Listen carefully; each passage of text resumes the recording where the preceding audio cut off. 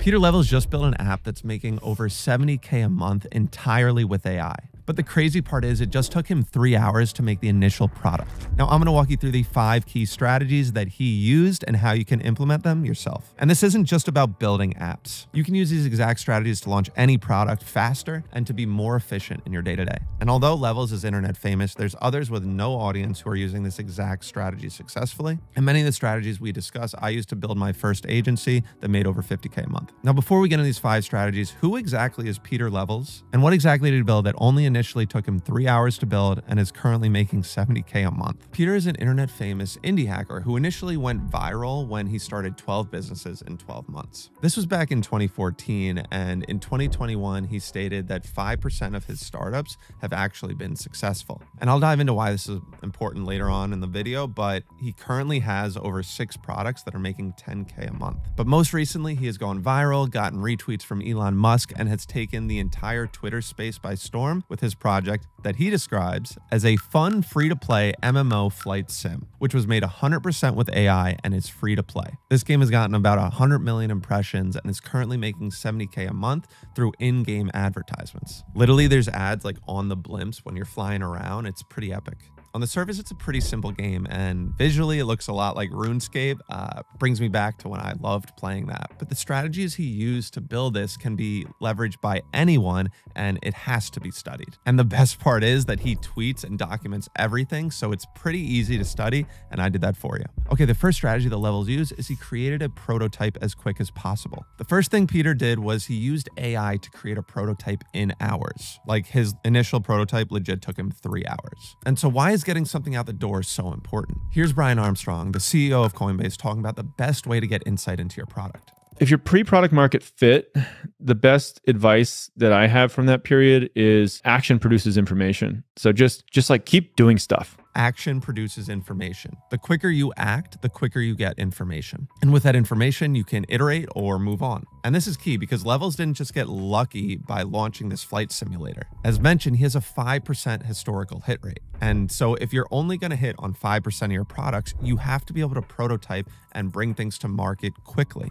So here's my challenge. If you have an idea, find the quickest way to test it. Okay, but how can you actually do this? In this case, Levels built a prototype by what a lot of people are calling vibe coding. This is a process where you embrace AI and it writes about 95% of the code. It's a shift from writing the code yourself to writing the prompts that lets the AI write the code. If you're technical, you can use the same approach that Pieter Levels used, which was use cursor. And then by typing in a simple prompt and tweaking the code, he was able to build the initial product. According to his Twitter, he literally asked it, make a 3D flying game in browser with skyscrapers. And that's it. I've used this tool before. I use it to build my 14-day challenge app, but it does require some technical skills. Now, if you're not technical and you still want to vibe code, there's tools like Replit out there that allow you to just type in what you want and it'll build the app for you. I recently used this tool to build a website that showed my content creation history, similar to a GitHub code commit history. Now, the key with this vibe coding is getting a product out the door quickly. But this concept isn't limited to the app space. You can use pre-existing tools paired with AI to prototype on ideas rapidly. This includes anything from a digital product to a physical product. Everything from the website copy to the product images to the pricing. This can all be streamlined in today's world. And if you'd like a video where I deep dive into launching like a digital product with AI, let me know in the comments. But some products to look at are Gumroad Card, Unbound. And if you're launching a physical product, I am a sucker for just using Shopify and their templated websites. Okay, so that's the first strategy, which is getting the prototype out the door. So what is the second strategy? Okay, the second strategy he used is he got people using it and he listened. And Levels does this better than almost anyone. This allows him to get feedback as soon as possible. Do people like it? And if they don't like it, why don't they like it? Frankly, Levels is one of the best people in this space about getting eyeballs on his product, and he uses this one strategy. It's called building in public, or what Alex Lieberman, the founder of Morning Brew, is calling it, vibe marketing. This is the process of documenting your journey so that anybody can follow along. But why is this so valuable? Because you're bringing the audience along for a ride. They feel engaged along the entire journey, and as a result, you're much more likely to succeed. And to be honest, as AI becomes more and more prominent, the product itself is no longer a moat.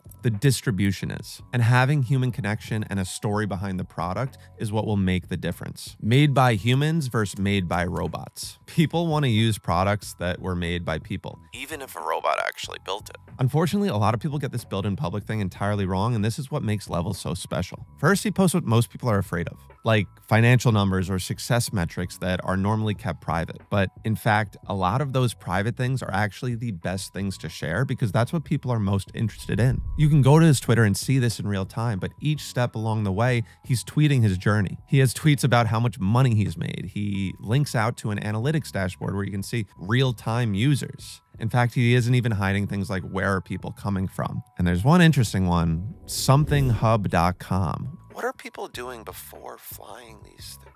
Anyway, so he's a master at getting people to pay attention and follow along. He actually listens to his audience. Going back to the Brian Armstrong point about information, information is only valuable if you use it. If you don't use it, it's useless. What Levels does is he hears people, he listens, and then he builds accordingly. Recently, his audience wanted live chat, so he implemented live chat. There's countless examples of this, and I'm going to be going through them in a little bit. But how can you build in public? It's ultimately just about documenting your process publicly. What you think is obvious probably isn't to other people. A great way to do this is create forcing functions like committing to posting once a week about what you did this week. If you look at Levels tweets, he literally will just tweet the change log about what features he's pushed. And now as you document, don't be afraid to ask people for help. This is something Levels does very well, and you're amazed at how much people care to help. Recently, he asked, any idea why this happens? And somebody tweeted the exact solution, and Levels implemented it. And I know exactly what you're thinking. Levels has an existing audience.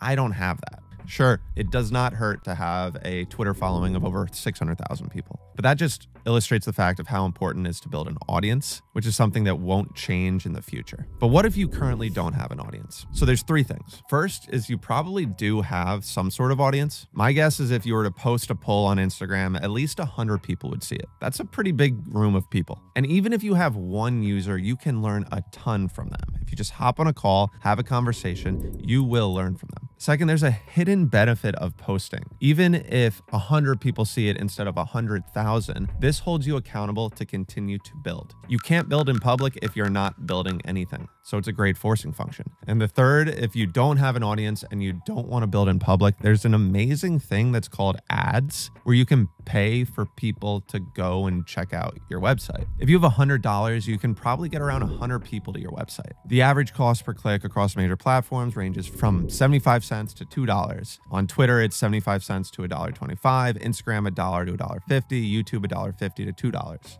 So you can get people there. Okay, so you've created a product, you've gotten eyeballs on it, and now it's time for the third strategy. Build fast and break things. This is a classic tech saying, but I think a lot of people don't really get it. So we're on the same page. Here's a video of Mark Zuckerberg talking about this way back when and how important it was for Facebook.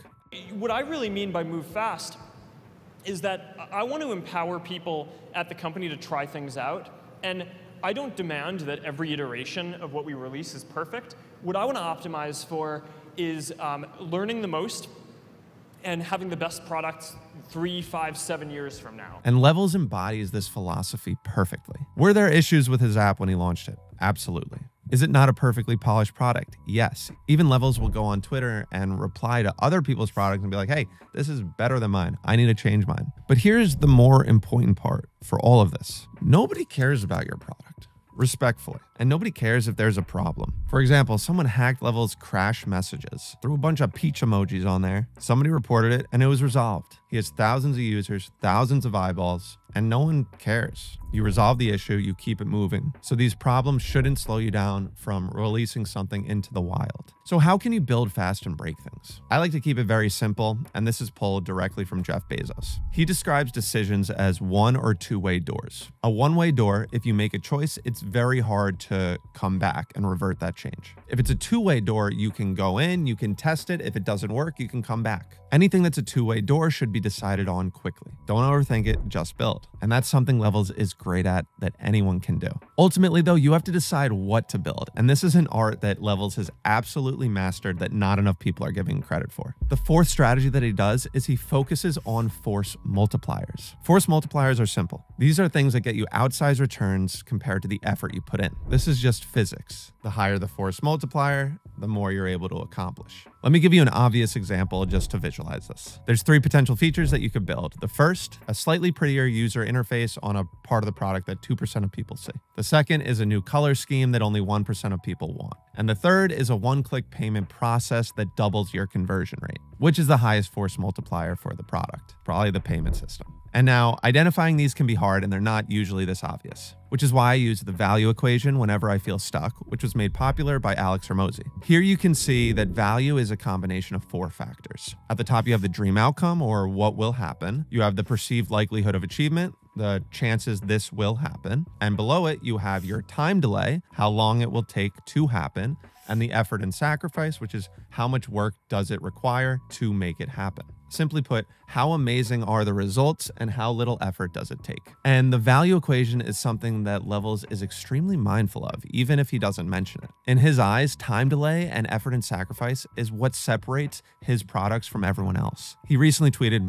"Most of my apps aren't super polished, but they get the user what they want fast. Fly game, open and write username, and you're flying in seconds. Photo AI. Sign up and pay, and your first AI photo ready in seconds. Nomads. Show you best cities and data to move there in seconds. Many other Slights apps I use, it takes ages to get value." He is focused on reducing the time and effort for users when using his product. And to him, this is a massive force multiplier. So let's just look at some of the features that he's recently shipped for this product. First, he's made it easier for customers to pay for advertisements, essentially reducing the time, delay, and effort for people that want to advertise with his product. The second is he introduced new plans as an in-game purchase. By selling these products, he's enhanced the dream outcome of the user, and he's created a streamlined approach to do it so they can get it quickly and easily. So these are what he's focusing on, but just as important is not what he's focusing on. One of the best things about Levels is he knows what he's good at and he sticks to it. The majority of the time, he uses the same tools whenever he's building. Ultimately, people who use his products have no idea how he built it. They just use the product. So if you're building something and you have experience with Shopify and it can get the job done, use Shopify.